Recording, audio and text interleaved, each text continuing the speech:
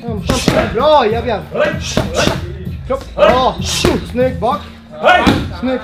Där ja!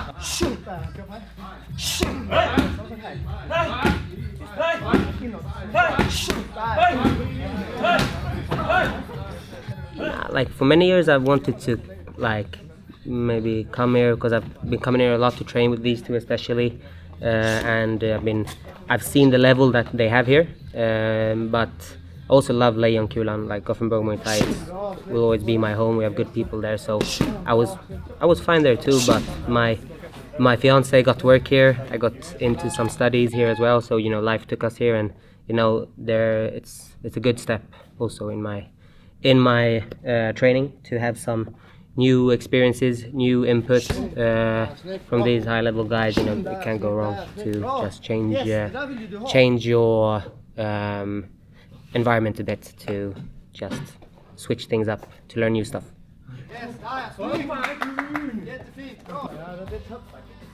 I've just moved here, so I haven't figured stuff out yet. I'll definitely be training with these two, to be just growing and putting new tools. As you may be seeing from the footage and from today, I get small things all the time, and this kind of detail is always good. So yeah, otherwise I haven't been training too much this last time. I've had some off time, some personal things has happened, so now we're just getting back and it's gonna get better for me. I want to go some fights in autumn. That's my plan. I don't know what yet. There's some stuff happening in Gothenburg, I know.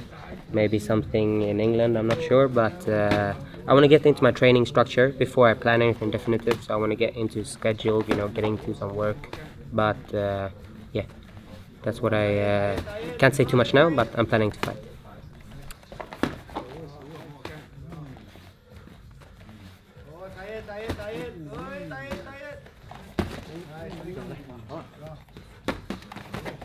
I'm super glad that Nicholas Bryant is here. I don't know, he hasn't chosen any gym where he's gonna fight out of or train out of, but it's just nice to have good people here training with us. So super talented, still very young. So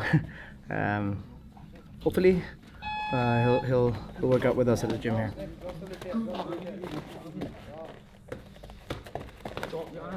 There's a lot that I want to help him with and help every fighter with, but he's got a good base, and that's just awesome to work with.